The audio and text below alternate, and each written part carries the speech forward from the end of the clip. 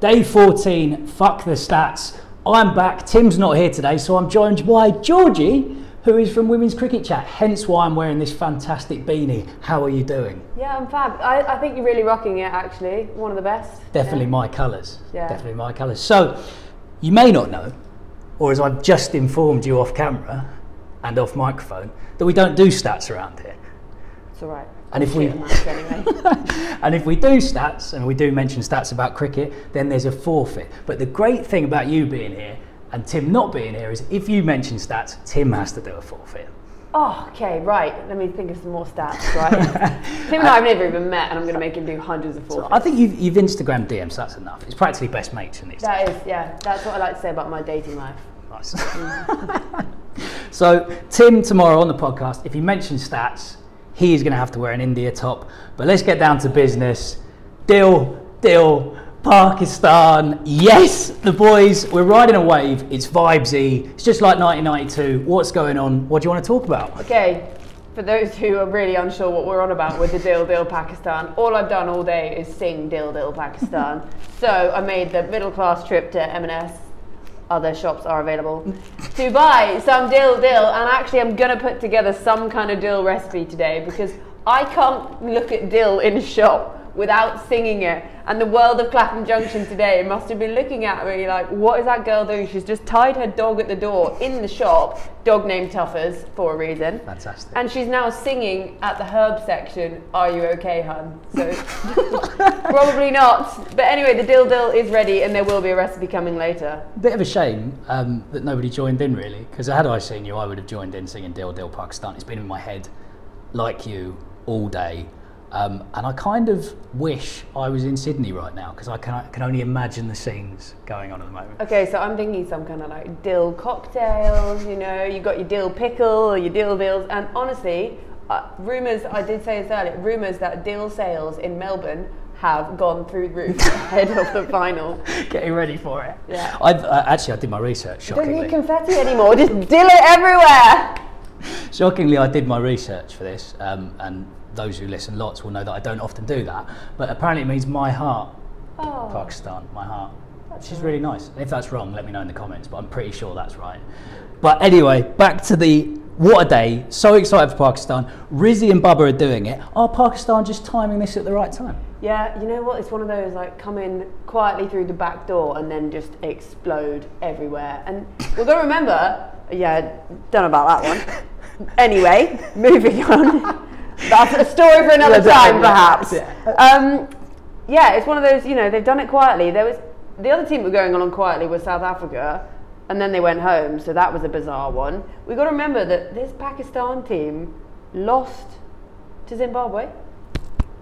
Oh, yes. Literally, what, 4 or 5 days? I have no idea. I don't even know what day it is today anymore. I don't know. But they lost to them, and now they're in the final, and either way, it's going to be insane. Whether they play England or India, it's going to be absolute madness. Well, my worst case scenario is India being in the final, regardless. That's just okay. Good, yeah. And I mean, going to put my hand up and say I agree. I just really don't want any more death threats, please. Yeah. And I don't need to go and work in a shop. I'm good at being a journalist, so please don't tell me. Do you want to explain that to people listening? Because obviously Dealt With fans might not be aware of your work. And stay away from cricket Twitter. I've actually set myself an alarm on my phone. I don't alarm mum's birthday, whatever. If I forget that, I forget that. But it says do not tweet about Indian cricket basically all day tomorrow, which I probably will anyway, and then I have to mute it.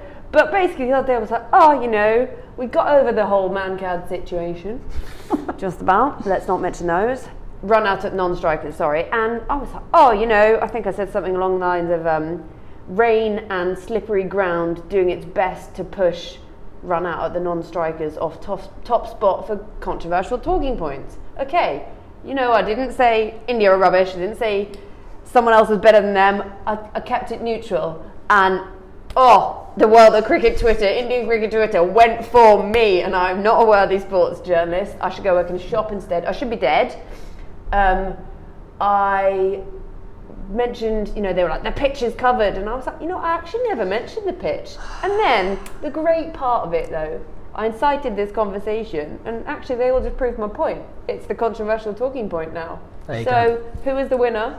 Yeah. Me. Yeah, and that's tough. Hopefully not India. That's tough because I always find when we get slagged off in DMs, and it's usually by Australians, we try and like go back a little bit, like give them a bit more because people don't expect it. So just go back a bit, and then sometimes they shut up, sometimes they go back again, sometimes they wait until opportune moments to message you back in cricket games. So you leave yourself open to it. But that's the fun of being online, isn't it? Especially being a woman as well, talking about cricket. That's a fun one too. But it doesn't matter. Who cares? We're going to beat India tomorrow. Yes, we are going to beat India tomorrow.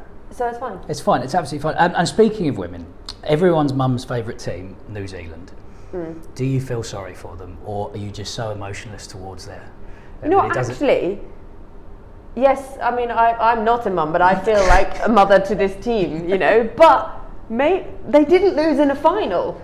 That's nice, isn't it? They weren't the nearly people this time. They were the nearlies. So actually, like, it's a bit change. What would that be? So they're always the bridesmaid, but in this instance, they're probably not even that. They're probably just like the one mate who was too loose to be a bridesmaid. Yes, we've all been that. Right. Yes. Untrustworthy. Yeah, or the getting it wrong is the person who goes in with the attitude of getting it wrong is getting it right. So yeah, unlucky Kane. I guess better luck next time. But they've got the World Test Championship, haven't they? And I think New Zealanders are such a mindset that they think that's something to hold on to. Like, they're going to go home and the sheep are going to forgive them either way. So it's fine. Yeah, absolutely fine. Anything else you want to say about Pakistan's great victory? Oh, okay, so I know, I wake up this morning, I haven't even had my caffeine yet, turn it on the radio, and there's there's a given out and then reprieve and then a wicket, and I was like, honestly, I can't take this. I haven't even had caffeine yet and there's so much going on.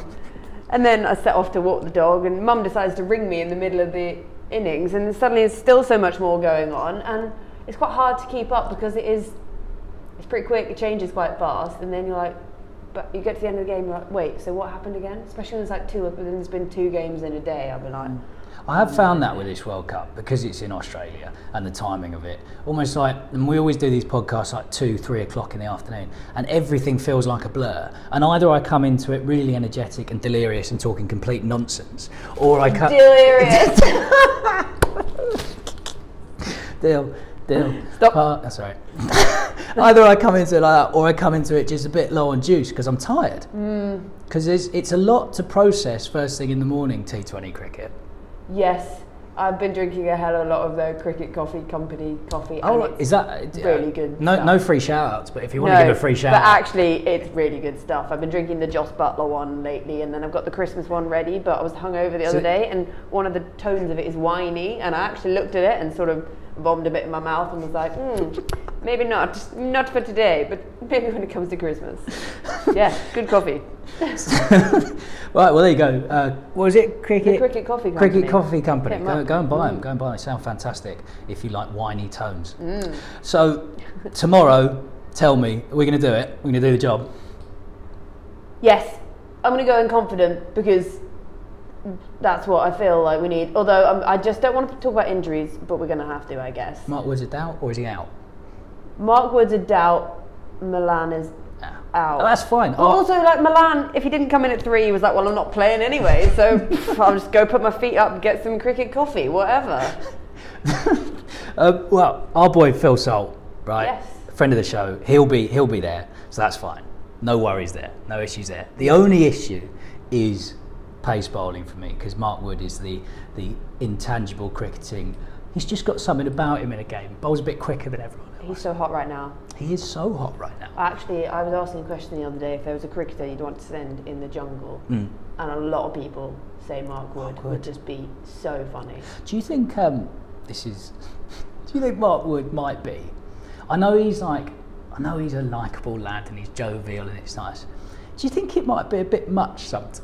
I like the idea, because he's teetotal as well. He's very squeaky clean. He bowls wheels. He's won the World Cup. Maybe I just sit there thinking I'll never be good enough. You know, he's funny, energetic. People like him just by talking to him. Is that normal? He's also quite easy on the eye. But imagine being his teacher at school. You would just be. But it was a nightmare. There you go. Well done, Mark Wood. You might have everything in the world, but your teacher at school probably hated you.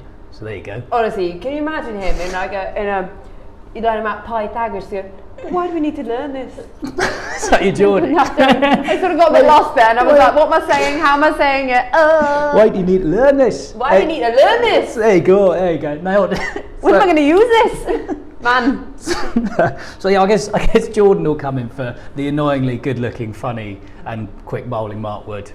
He needs, what is it? I can't help it. Just really, really ridiculously good looking. Yeah. Do you ever think there might be more to life than just being really, really ridiculously quick at bowling? I mean, I can't say I've ever been on that, so I can't. Not let go of one particularly quickly. No, catapulted it. So yeah, dream scenario for the final then.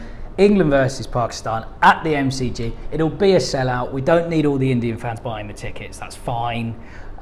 So just the ICC. So you've got that idea in your head, so you know who should win the toss tomorrow. Not saying that there's any double-sided coins involved or any sort of foul play.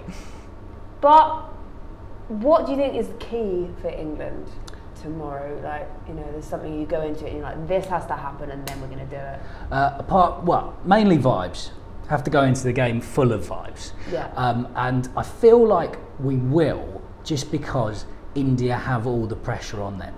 The expectation, I don't think, is for this England side to win tomorrow, because match conditions, old wicket, you'd almost say the form side with Sky and the way he's batting coming into the game. India are set up to be a T20 cricketing giant, and little old plucky England going into the game tomorrow stand little to no chance really coming up against the giants of the IPL and Indian cricket.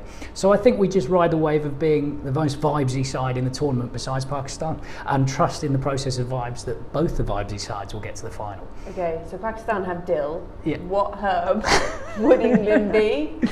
Legal herb. Legal herb, yeah. Christ, yeah. Not too vibesy. Because I'd throw us in probably as like coriander, because a lot of people hate us because they don't actually hate us, but people say, oh, I hate coriander, because that's the thing to say. Yeah. I agree with that. Yeah, it's nice, and it is one thing. You're right. I never really thought about it, but yeah, it's true. People hate England, don't they? Just because we're England. Yeah. I don't get that vibe of Pakistani fans. I get that vibe of Indian fans and Australian fans. And why, I don't know. I've never really met a Zimbabwe fan apart from you. Yeah, I mean, great bunch of people. Favourites? Yeah.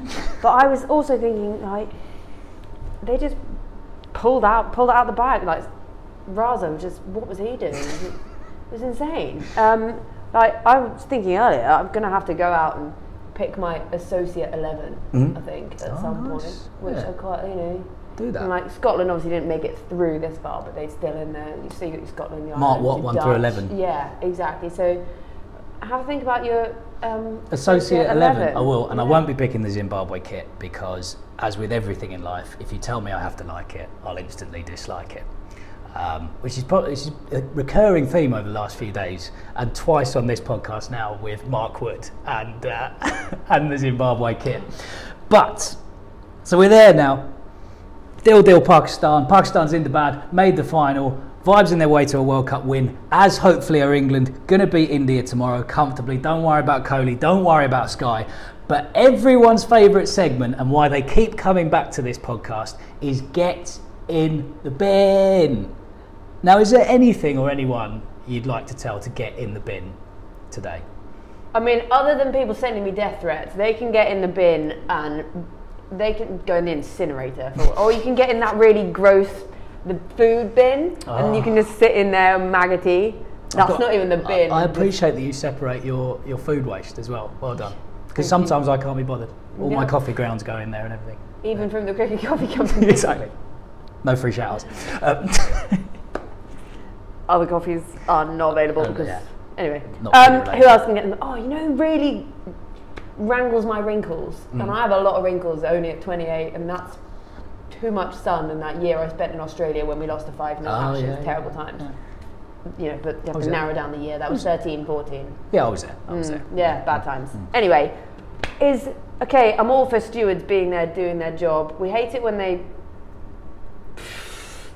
What we're trying to say? Deflate the blah. We hate that. Yeah. But it's when they are in front of the sight screen. You've been at enough cricket, surely, by this point, that you're not going to like meander around in front of the sight screen. And Kane Williamson is there like, Excuse me, I can't. I'm trying to. Hey, excuse me. Excuse me. Excuse me, hey, get out the way. Get out the way. Yeah. Anyway, Kane Williamson is telling you to get out the way of the sight screen. The entire cricket watching nation of Pakistan today is like, oh, hello, and then all the New Zealand sheep are going, bah, you know, this is a bad move. Get out the way. Get out the way of the sight screen. It's called that for a reason, you know.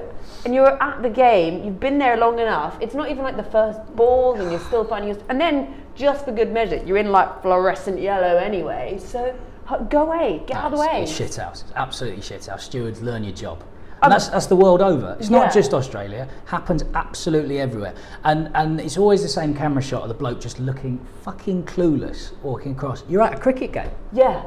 Oh, I do feel... Okay, I do feel for them though, when... I don't know, sometimes it's maybe, they're probably not cricket fans, it's when they're sat and the cricket is literally behind them and they're sat like this. And there's like all this stuff going on behind and I'm like, oh my God, and I'm trying to like rile up the steward to be like, oh, you're missing so much. Look how excited I am. No, and they're just sat there like... They can't be fans, they can't be fans. You talk to some stewards and they're fans, but some of them just...